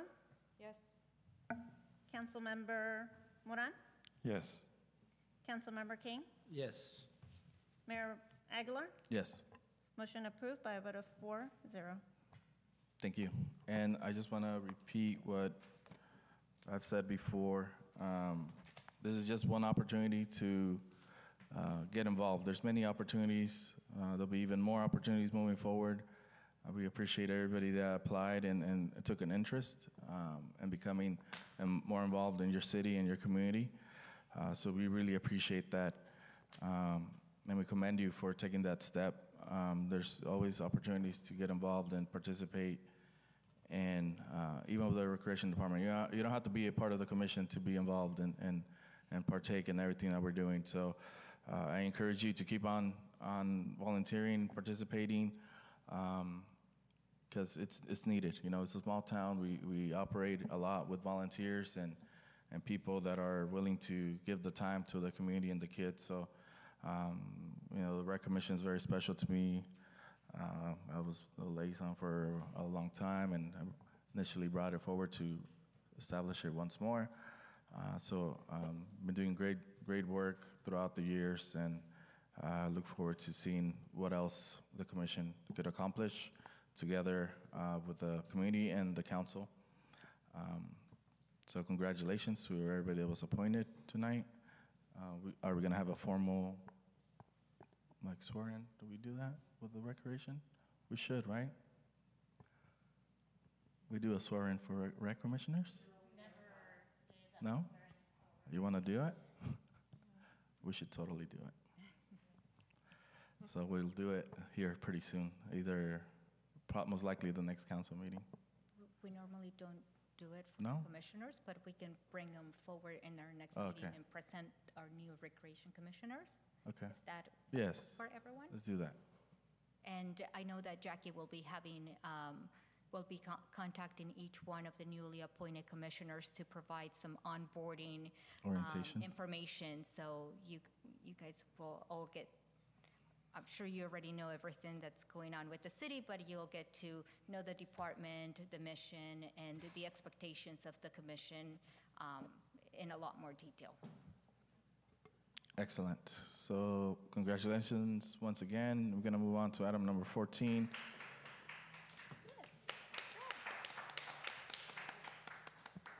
That's awesome. Item number 14, discussion and direction regarding fireworks show funding. Yes, Mayor, we have a request to bring back after pandemic for 2 years. This 4th of July fireworks show has been shut down, and now that we are looking at getting back to a little bit more normalcy from pre-pandemic, or like to what pre-pandemic levels in actions and programs, staff would like to get direction on a fireworks show for the city. We don't have this item budgeted in our current 21-22 budget. So if we are looking at anything, we will be bringing forward with your direction a budget amendment, and would potentially be using of general fund reserves. So I'm seeking direction, and we provide this for discussion. Thank you. I know this is something that's constantly and regularly asked out in the community if we're having a fireworks show, and a lot of people are wanting a fireworks show. I know it's a lot of work, and I believe we're not looking at a full-on festival with vendors and you know, a carnival or anything like that. I think people are just wanting a fireworks show for everybody to be able to do their own barbecue and you know, hang out with their families and then enjoy the firework display show. So yeah, that's one of the one of the things that is I'm asked on a regular, ongoing basis, text messages, calls, in person. I know, Maria, you might have more information about, obviously you worked with the 4th of July committee, and that's something that you guys worked towards. I mean, you guys, you participated specifically with that organization you guys organized the 4th of July festival. So I know I've touched bases with you about that. Do you have any information if there's even a possibility of having somebody come out to do actual display? At this point, the answer is yes. Perfect. So, I wanted to bring it to council to have that discussion if that's something we wanted to do. I know in the past we supplemented the 4th of July committee with funds towards the show. And we're not asking for, 50,000 or anything like that. I know in the past we've done we used to, promote saying that it's the biggest show in the valley or whatever. I don't think we're asking for anything like that, but at least something for the public, for the people to enjoy. Especially after a couple of rough years where everything was locked down and, there was, we didn't have anything going on. I think it'd be a good way to bring people out and celebrate and, obviously the restrictions have been lifted, a lot of restrictions, but I think it'll be a good thing for the community, just bring everybody together and celebrate and have a good 4th of July and keep our people in town, barbecuing, buying food here and instead of going out. So I don't know what the council thinks, the rest of the council, if they support something like this. Yeah, I agree with you, Baird. We've always had the best show, and the last few years, due to COVID, we weren't able to have it, so definitely we need one this year. Especially being our centennial year, I think it's important also. I know we're gonna have our big centennial celebration in September and all that, but I think this is also important for the community. Any other comments by council or any? So just for clarification, is this, okay, so what is the budget? Is there like a rough idea on the budget? 2, last year when we were working on the budget, I think there was only left like $2,300. Obviously, this was not budgeted for. If it was not budgeted, it was because we didn't have any extra funds. We only had $2,000 left. 2, who's gonna be in charge of organizing it, putting it together? Is that gonna be city staff? Which department or who will be responsible to make it work? But other than that, I think, do we have a rough idea on the budget or in the past, this has been more or less led by the 4th of July committee, which was totally separate from the city. And whether or not in the past the city has had supported with some of the expenses after the event, I think I want to take that separately and not consider we did pay for it before, or or the city assisted it in some of the funding. And was there an intent or an interest from the 4th of July committee at all this year to put it together? So right now, those are just some of my questions. Absolutely. I think obviously with last year's budget, I think the situation is now different. I think we're in a much better financial situation. Well, yeah, during the last budget, we had every position filled.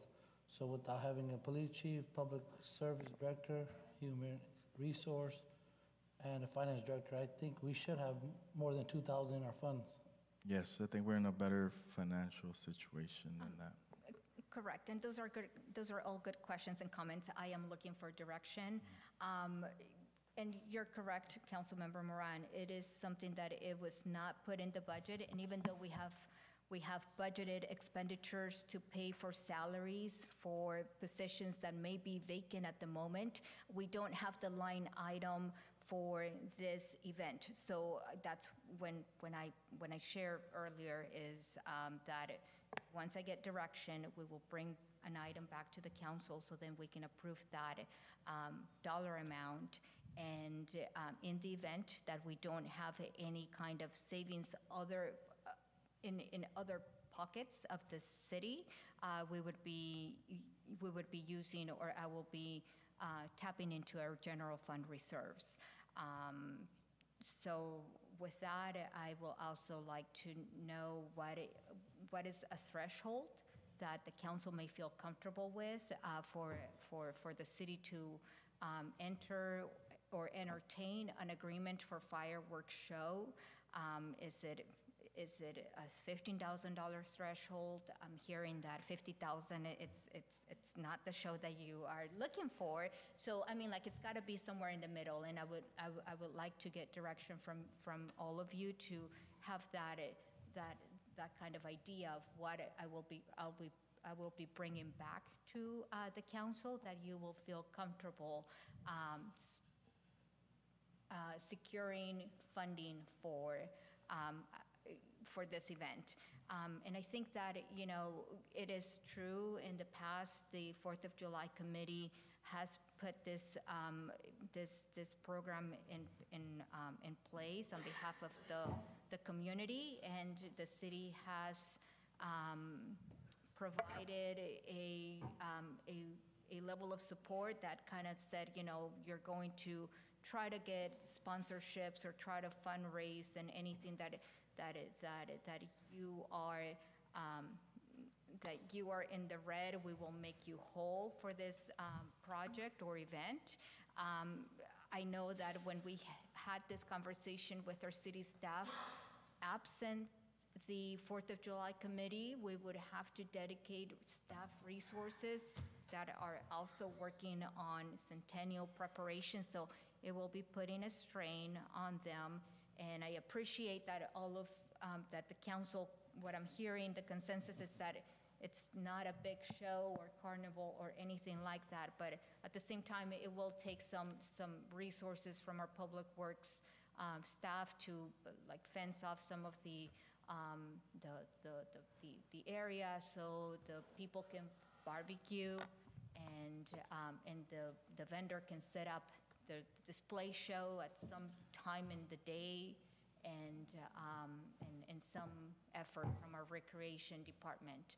So with that, I would like to get direction. What's the threshold that you will feel comfortable with us securing for a vendor? Because we know that time is of the essence, so Yes. the sooner the better, at least for this kind of event. Councilmember King, you have a Yeah, I question? got a question for Councilmember Soto. In the past, I know you were involved in this. How much would a 30-minute show cost?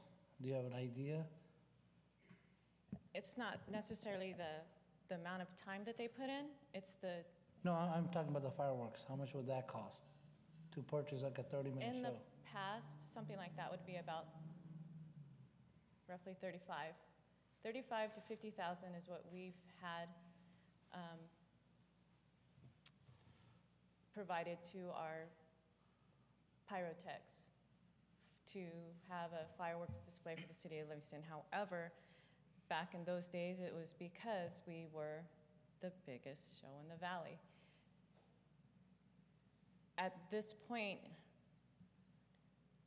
a $10,000 show would be okay, but $15,000 would be sufficient to put a decent show to coordinate with a company.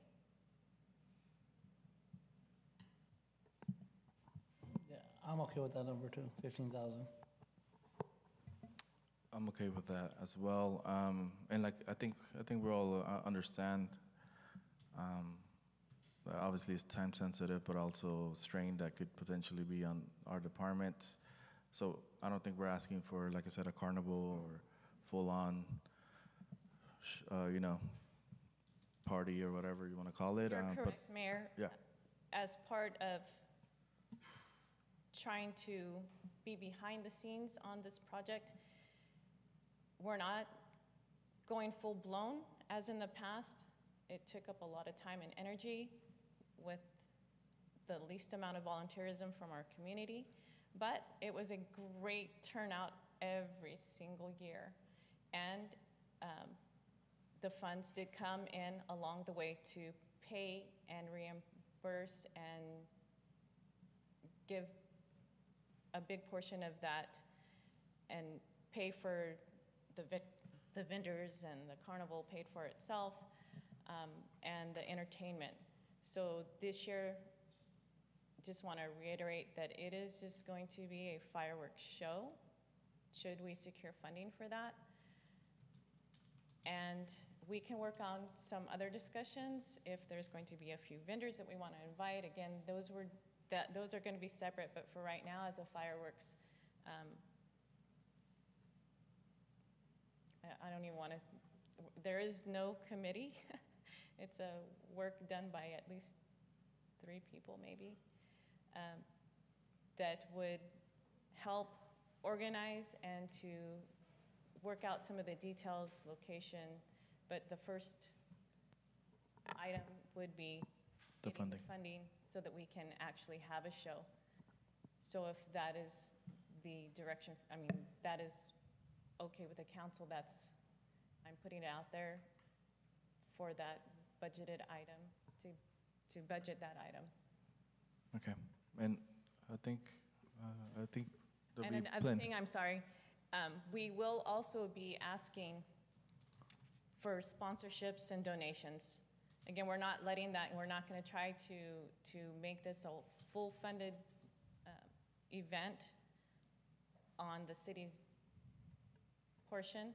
We will be out there asking for donations and sponsorships from members of the community and others, resources that we've worked with in the past.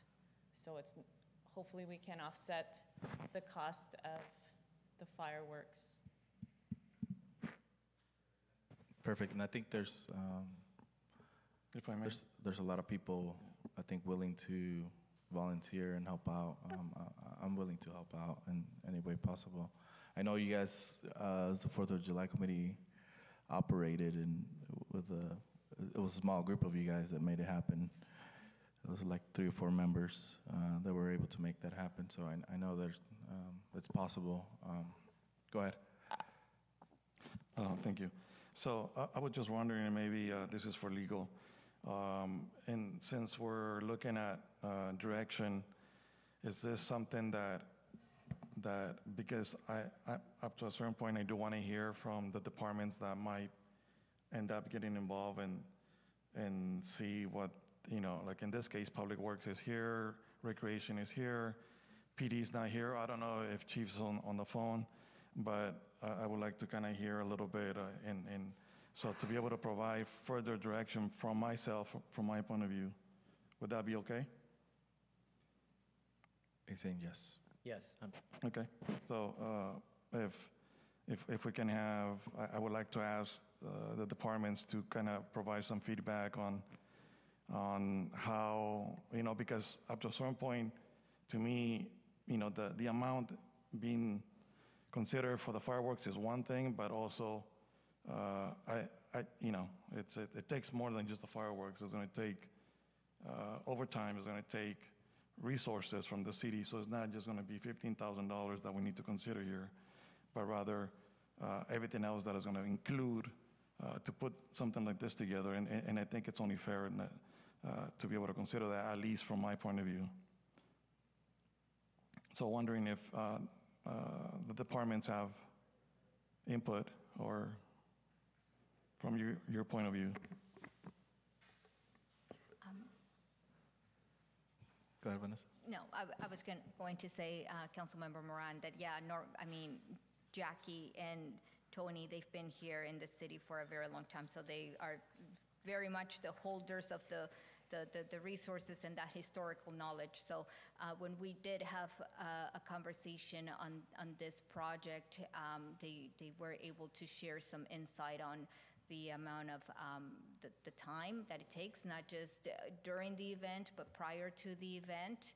And you're correct. I mean, like the vendor for the fireworks show is one cost, but we would also be accounting for the cost that it will be taking to our staff to make this happen. And I will definitely provide that estimate and breakdown when we bring this item forward. But I will let them share their historical expertise on what the fireworks in yesteryears. I have to laugh because this Just a Show is something that our department has wanted for 12 years, maybe, just a show and not all the other stuff that goes with it. And so I know that the community will be happy that they're having something.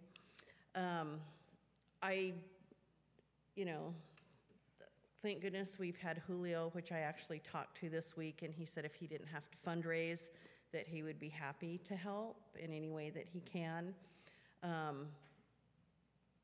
I know that there's no way that I can fundraise anymore. People run when they come near me because they know I'm going to ask them for money. Right, Tom? Anyway, it is a lot of work. I mean, the things to think about would be porta potties. If we have the $15,000 show, then we have the porta potties.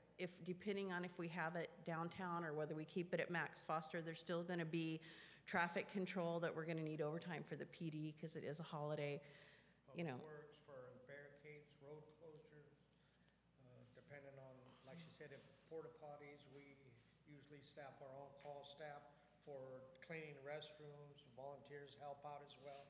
But most of it will also be trying to, depending on if we're going to use that lot where we have a parking lot, we need to water it down before the event so we don't create a... Well, in the past, we actually have had to not leave that for parking, but then we have to get permission from the landowner that's the 25 acres on the other side, closer to the freeway from where we launch the fireworks. And so that needs to get going right away if we need to get permission for that. So I know that too, somebody had said that they had talked to the fireworks people and they're on board, and Julio told me that they never even got back to him. So it would be, we need to, if we're gonna do it. The other thing I was thinking is maybe if we combine the effort because I had budgeted the $10,000 for a show for the Sweet Potato Festival, is that maybe they'll give us some kind of a break for having 2 shows that are smaller. I mean, I don't know, we can try. That's a good But idea. I do have a much needed vacation plan. Since COVID, my husband's ready to kill me because I'm gone all the time. Yeah. So, for the sake of holy matrimony, I will not be here from the 1st to the 15th of July. Yeah. And so that just leaves Tony when we have soccer coming up and we're still getting ready for the Sweet Potato Festival. And the time capsule event for we just have a lot of stuff going. So there might be a few prep things that we can help do. Yeah, but I think our expectation, we're not having we don't want a festival or anything like that. So we're hoping for minimal participation. From recreation, obviously set up for road and PD and fire and all that kind of stuff. But at least my expectation would be the least work for you guys as possible. We just want a simple fireworks show. Because I understand it's a busy year with the centennial, so my expectation's not that recreation is going to be out there asking for donations or anything like that. I don't want to give you additional work, but obviously we've been doing it for a very long time, so we're experts in the setup, at least part of it. We can set up, be prepared for road closures if needed, traffic. We've been doing it for a long time, so I think we know what to do and how to move forward if we do decide to do it. But like I said, if Julio and a few other people are willing to help out, I think it's possible. I think we could totally do it. We've been doing it for a long time, so Vanessa, any other, do you think you have enough direction? I need a nod from everyone. Oh, okay. Or, like, So- from council. Councilmember King, you're good? He's good? Councilmember Jose? At this point, yeah, I mean, it would be great to have all of that information so that we can further discuss it and bring it all together. And Councilmember Maria Soto? Once we know that if we've got the item financially secured, we can put everything else into place. I've been working with Julio in the meantime and recently, so we can work on what council would like. And yeah, I'm definitely advocating for a show. Thank you, guys. Thank you. So we're gonna go ahead and move on to, we're gonna take it out for public comment. Does anybody have any public comment on this? Anybody on the phone? Okay, we're gonna bring it back, and so we've got direction. So looking forward to having further discussion and making this happen for the community. Item number 15, discussion direction on assigning council to an ad hoc committee for firework ordinance update. So I know during our special meeting, we had an item regarding a firework ordinance update. So I know we came to the conclusion that it'll be beneficial to put together an ad hoc committee of 2 council members to work with our departments, fire, PD, everybody that you know is affected, to be able to come up with a recommendation to bring to council if so does that ad hoc committee thinks it's necessary to update our ordinance. It is an ordinance change. It would require a public hearing process. We did discuss that. Obviously, the 4th of July is around the corner. It probably wouldn't take effect for this 4th of July. We discussed that it was still important to be proactive and send education out, maybe in our utility bills, for example, in regards to fireworks safety and our ordinance. So still be proactive and at the same time work with this ad hoc committee for an ordinance update in the future.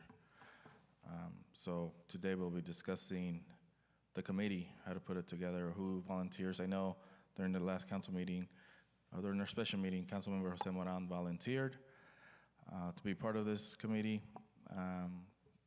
So any other information that I missed? No? No.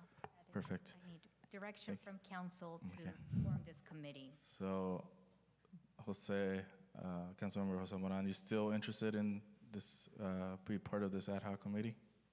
yes, I'm still interested. And so besides 2 council members, do we have an idea like how many members besides staff do we have?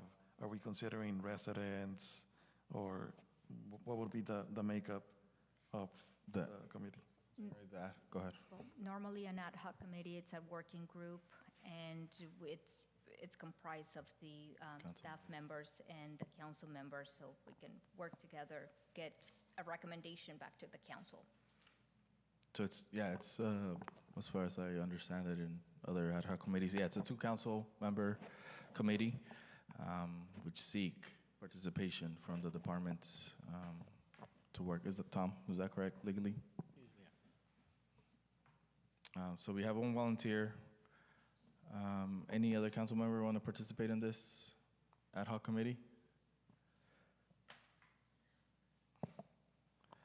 So I think I heard Raul Garcia volunteering. Is that right?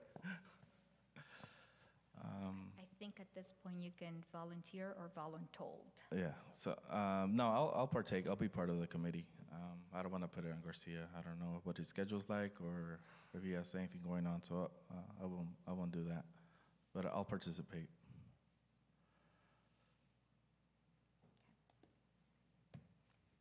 Okay. So bring it out for public comment.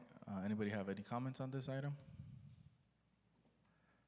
All right, we'll bring it back to council. So it sounds like we have 2 volunteers for ad hoc committee regarding the firework ordinance update. And we'll get together and move forward in regards to scheduling a meeting, what our goals will be, and what are we set to accomplish, and reach out to the departments. So ad hoc committee is a short committee where it's tasked for something very specific, which in this case is the ordinance change or update. So that's going to be the target of this committee. So we'll stay in contact. All right, we're going to move on to item number 16, discussion and direction to assign council to an ad hoc committee for homelessness. So this is another committee that actually was brought up or talked about months ago. I know there were efforts made to address the situation. I mean, I think countywide, it's something that other jurisdictions are trying to address and tackle. I know there was efforts made with in collaboration with like the sheriff's department. I know Garcia was out there and by the river and making those efforts and outreach with different agencies. Caltrans were also recently around here last week. So there's a lot of going on, a lot of efforts being made. Last time we had talked about putting something together, a plan, a vision of how to better use the resources together with other jurisdictions or county and bring some recommendation to council to move forward with those efforts. But we were never, I think we'd never really followed up formally for this. I know Garcia has been staying in communication with the county and some agencies, advocating for them to come out here and address that issue. So this is just a formal process of having an ad hoc committee to really work, come up with a plan or a guide to where the city should address some of the issues regarding homelessness in the city.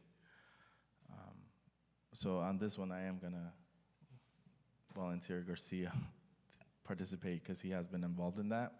I'll volunteer as well. Okay, so we have Mayor Pro Tem Garcia and Councilwoman Soto for this ad hoc committee. And once again, this is just a specific committee of 2 council members that are going to target or address homelessness and come back to council with a working plan. I'll take it out to the public. Just in case Garcia can't do it, I'll be the backup. Okay, sounds good. We'll take it out for public comment. Anybody? All right, we'll bring it back to council and Vanessa. Yes, Mayor, just so I can understand what is the purpose of our ad hoc committee that we're creating here. We are targeting homelessness, and we would like what is the goal for this plan or guide on how the city should address issues? That's what I wrote here. So like the conversation during one of the council meetings we had was presented to us that they had gone out to the riverfront with different agencies, the sheriff's department, provided resources, offered vouchers, stuff like that. So we, during that discussion was brought up that the city should have a better understanding of what the issue is, but understanding what kind of resources the city could provide or partner with agencies. So I think the vision for this committee will be coming up with a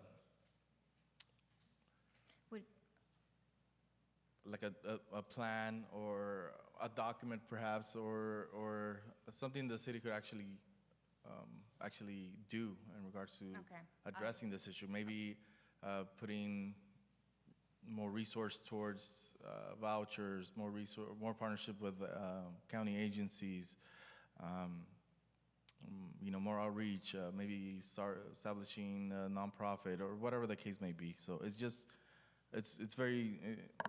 it's hard to really put a specific goal. I think it's more just understanding the whole issue of homelessness, what specifically is happening in Livingston, and to better help the situation. Okay, since our committee needs to have a specific target or goal, would you would you say that potentially providing or bringing back to the council an educational presentation with resource to understand the issue and what are the resources And available? and have an action plan. And, okay, understand the issues, have resources available, and maybe at that point, some recommendations as far as an action plan, just because action plans would potentially require funding to make that happen, and we will bring at that point those recommendations.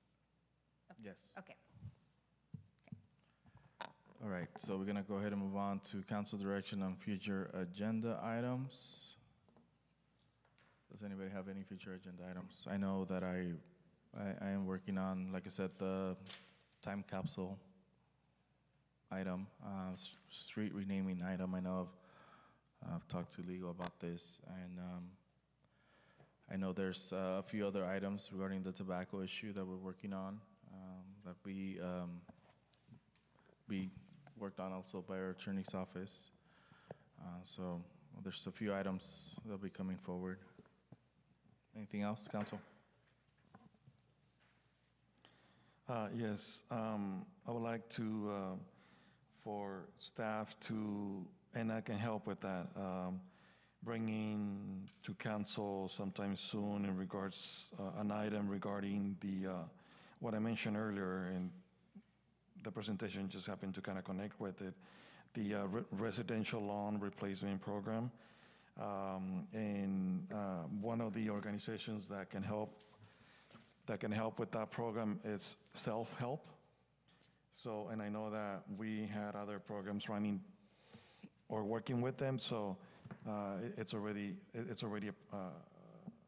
someone that we know and that we have worked with, and they have a program that's called the Residential Lawn Replacement Program, which basically